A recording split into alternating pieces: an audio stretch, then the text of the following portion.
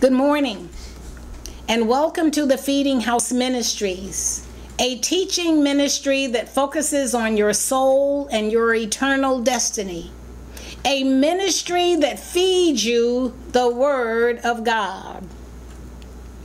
And our scripture feeding this morning comes from Revelation chapter 14, and I will be reading verses 6 through 7 from the New King James Version.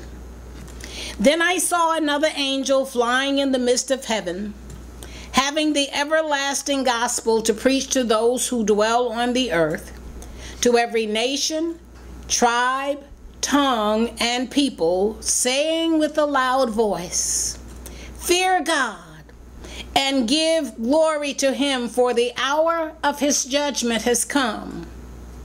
And worship him who made heaven and earth, the sea, and springs of water." My subject for this morning is the gospel will be preached to the whole world. Judgment is coming, but during this present age, the angels aren't privileged to preach the gospel. That responsibility has been given to God's people, believers. Amen. While nations will fear the beast and give honor to the beast, this heavenly messenger will summon people to fear and honor God and God alone. Amen. It's a reminder that God is the creator and he alone deserves our worship. Yeah. But this isn't the gospel message as we know it, but rather it's a return to the message of Romans chapter 1, verse 18. For the wrath of God is revealed from heaven against all ungodliness and unrighteousness of men who suppress the truth in unrighteousness. No one can claim by his or her own efforts or merits to be good in God's sight. Amen. Not you, not the masses, not anyone. All people everywhere deserve God's condemnation for their sin. Yeah. And a common objection to belief in God, a question that people always ask, is how can a loving God send someone to hell, especially someone who has never heard about Christ? But God has plainly revealed himself in creation to all people, and yet people reject even this basic knowledge of God. Also, people have an inner sense, a consciousness of what God requires, but they choose not to live up to it. Or to put it another way, people's moral standards are always better than their behavior. Amen. When people suppress God's truth in order to live their own way, in order to live like they want to live, they have no excuse. As a matter of fact, they are without excuse because they know the truth, and because they know the truth, they will have to endure the consequences of ignoring the truth. And as believers, we have this assurance that the gospel will be preached to the whole world. Amen. Some people may even wonder why we need missionaries if people can know God through nature, through creation. But although people know that God exists, their wickedness blinds them to the truth, and missionaries sensitively expose their sin and point them to Christ. And although people may believe there's a God, they refuse to commit themselves to God. Thus, missionaries help persuade them by sharing God's word and by pointing out the dangerous consequences of their actions.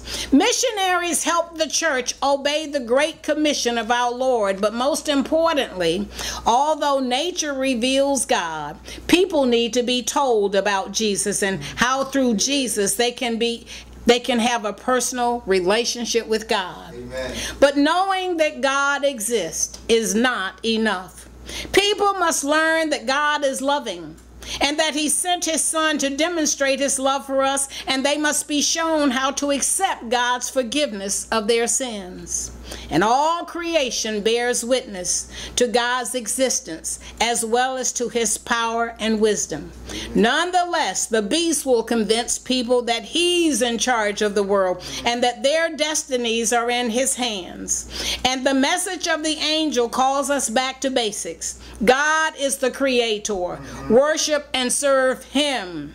The fear of the Lord, not the fear of the beast, is the source of wisdom, and the Lord Jesus Christ is going to be victorious over the world. He's going to triumph over evil, and he's going to bring righteousness and godliness to the earth. The kingdom of God will reign upon the earth. And we know this for sure because Scripture reveals it to us. This is the purpose of this great chapter, to show us that the victory of the Lord Jesus Christ over the world and its ungodliness is assured. And in rapid fire, Christ gives John this assurance, revealing the triumph of Christ. And we can know and be assured that Jesus Christ is going to triumph. Amen. The victory of the Lamb is assured. This is the great assurance given to believers. The gospel will be preached to the whole world. Amen. The messenger, an angel, will have the everlasting gospel to give to the whole world. Verse 6 says, "Then I saw another angel flying in the midst of heaven, having the everlasting gospel to preach to those who dwell on the earth, to every nation, tribe, tongue, and people." This is world evangelism, the gospel of the end time. And the messenger who will have the gospel will be an angel. But does this mean that he will have the gospel to preach himself? Or that he will have the gospel to give to believers to preach?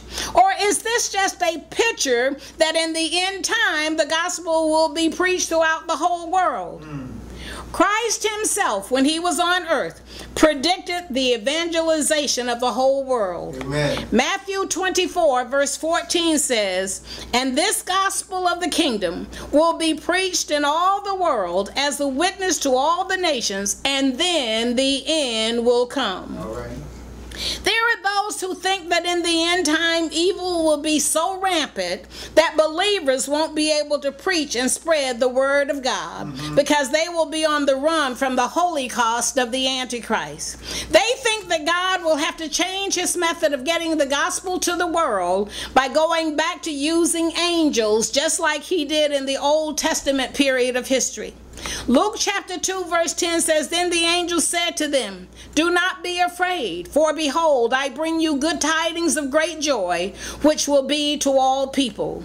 There are others who think this is a vision symbolizing the preaching of the gospel to the world. Whatever the case, remember this: God's people and the Jews are going to be scattered all over the earth, hiding and scratching for food wherever they can. They will be fleeing. They will be running in order to escape the holocaust of the Antichrist.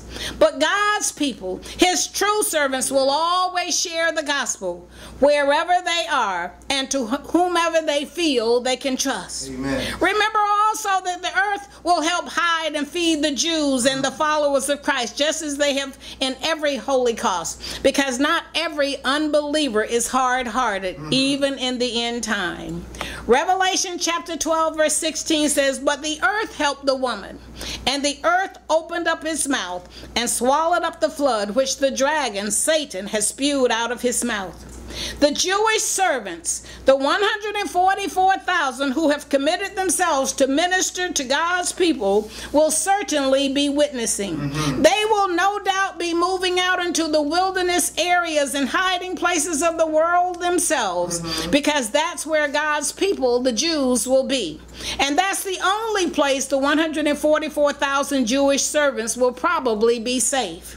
Also remember that civilization and the population are going to be shrunk much smaller than what it is now, because there will be vast devastation upon the earth, and whole areas of the earth will become uninhabitable, totally unsuitable for human life. Amen. In addition to all of this, think of the witnessing that will be going on among the numberless multitude of Gentiles that will be converted throughout the tribulation of the end time, because God's people, his true followers, are never silent. Amen. They always always talk about and share Christ among one another and to those who befriend and help them.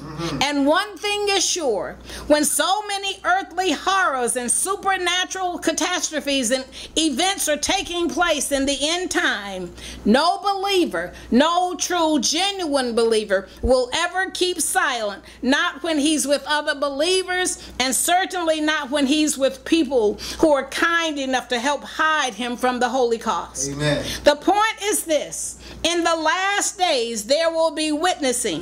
The gospel will be preached to the whole world. Yes. Mark chapter 16 verse 15 says, "Go into all the world and preach the gospel to every creature."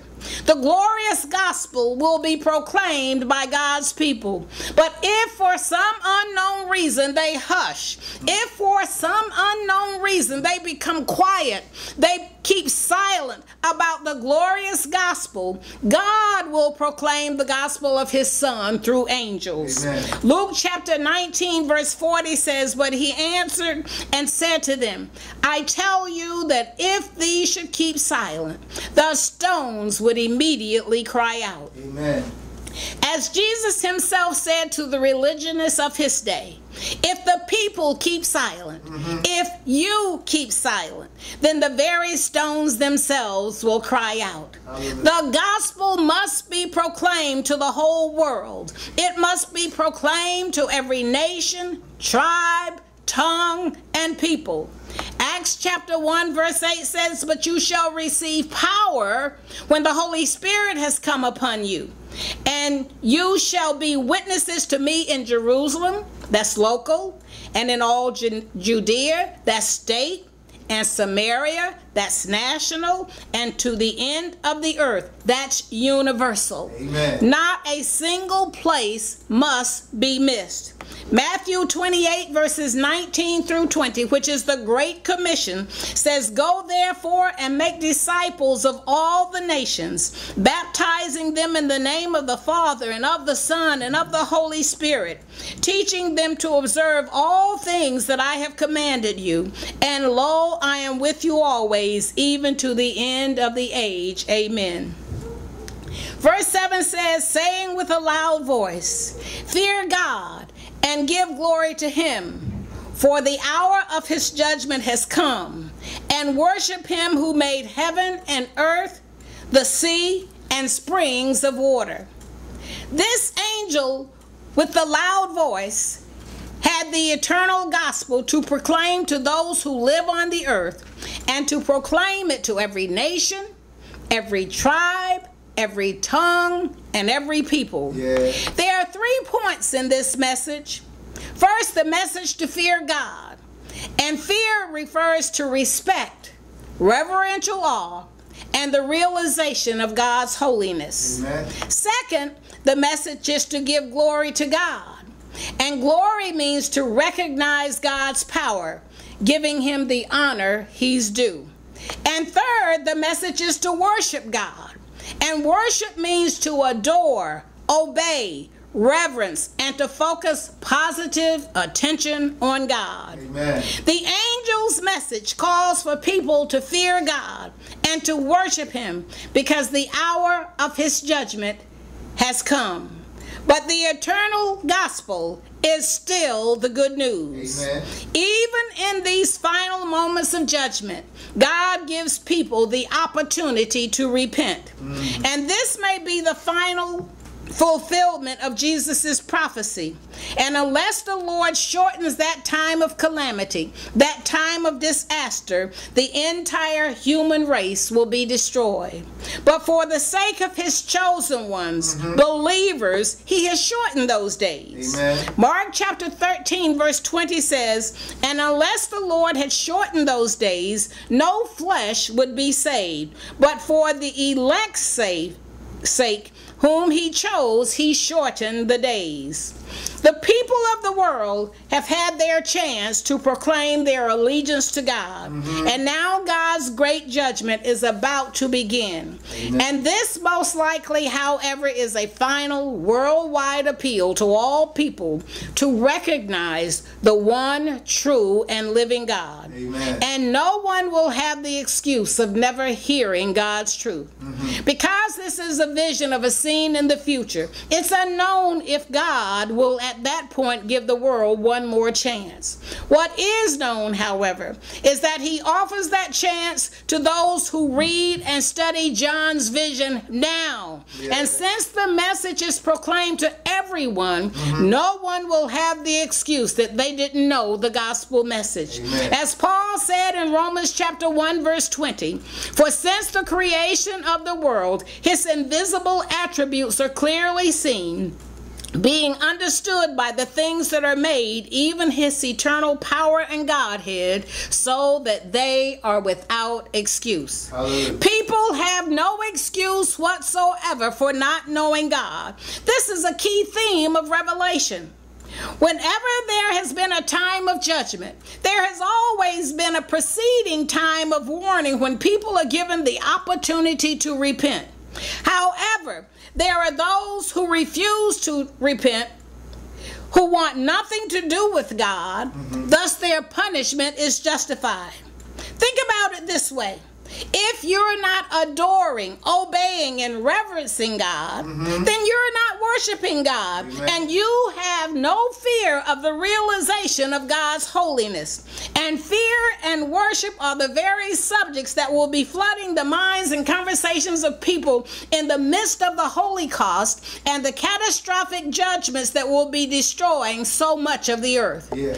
You must fear God. Amen. Because judgment is coming. But you must also worship God, the Creator. You must repent. You must turn from the worship of sin and the worship of the Antichrist and worship God. And if you don't believe, guess what? You are an Antichrist. Yeah. And this is not a different gospel. To fear God and at the same time to give him glory clearly implies repentance. Yeah. True repentance. And remember this, repentance is not forgiveness as so many people think, and no scripture better defines repentance than the amplified version of Matthew chapter 3 verse 2. Repent.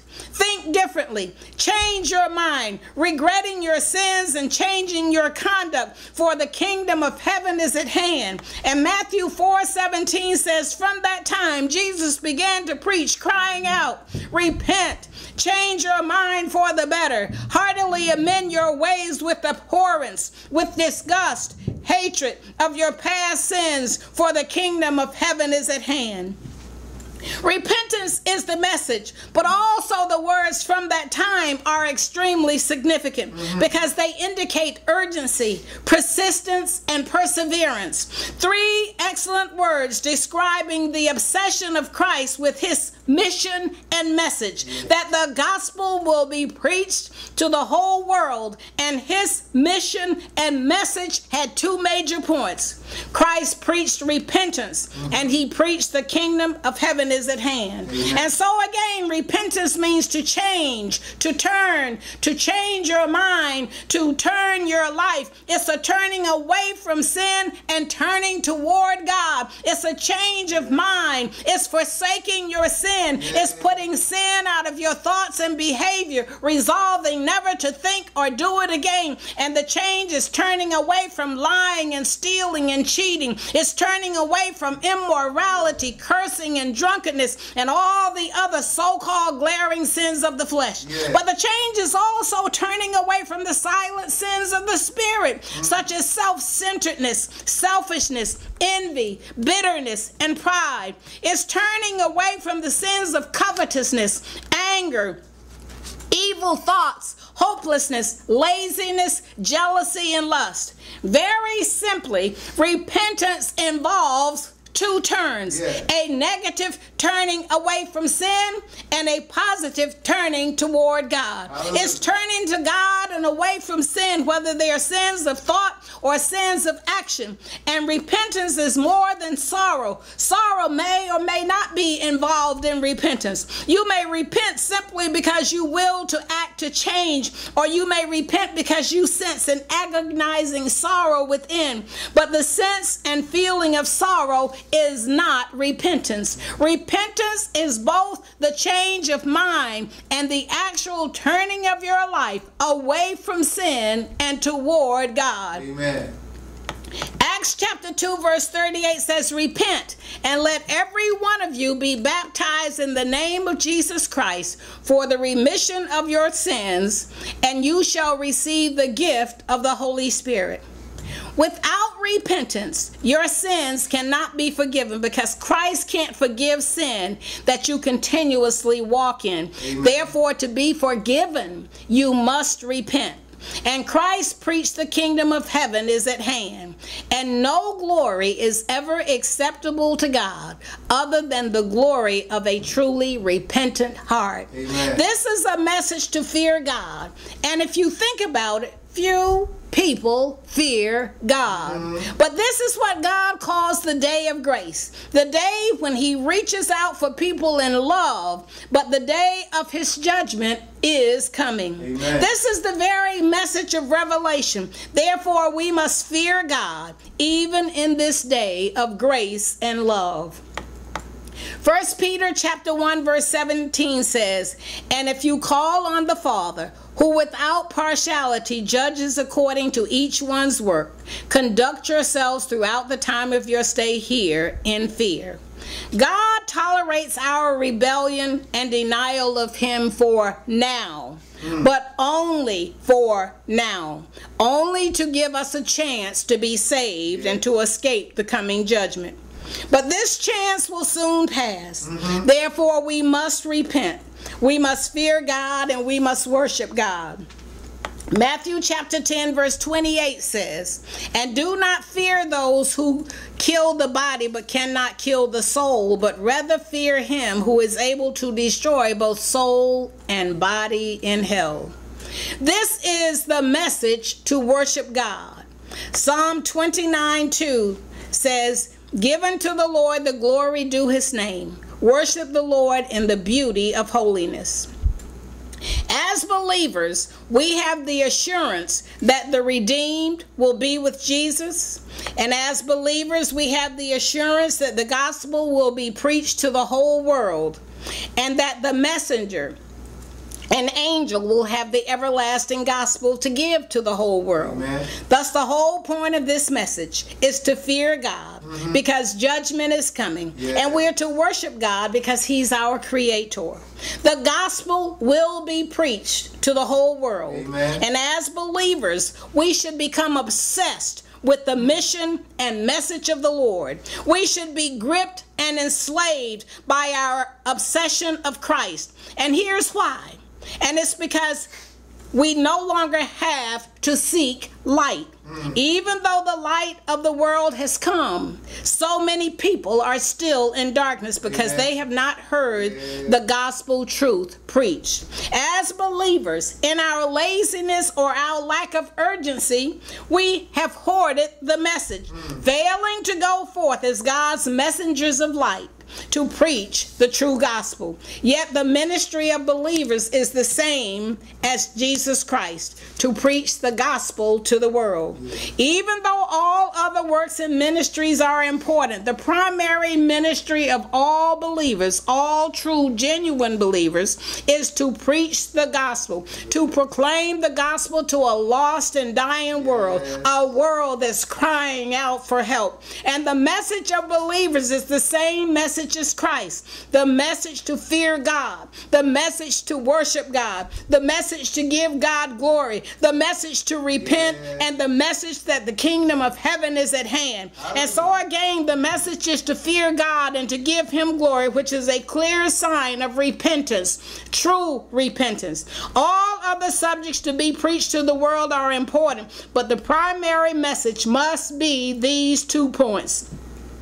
We must preach repentance, and we must preach that the kingdom of heaven is at hand, and we don't have much time. Amen. But think about this. As believers, we're given the highest honor in the world. We're sent into the world on the same mission as God's very own Son. Hallelujah. Imagine having the same mission and the same message as God's very own Son. The mission and message to preach the gospel truth to the whole world. If we will approach this mission like God's own Son, imagine how the kingdom of heaven will be increased and Satan's kingdom will be decreased. Yes. As true, genuine, born-again Christian believers filled with the Holy Spirit, we are absolutely on mission for Christ to preach the truth of the gospel to the whole world. And let me say it again, the truth,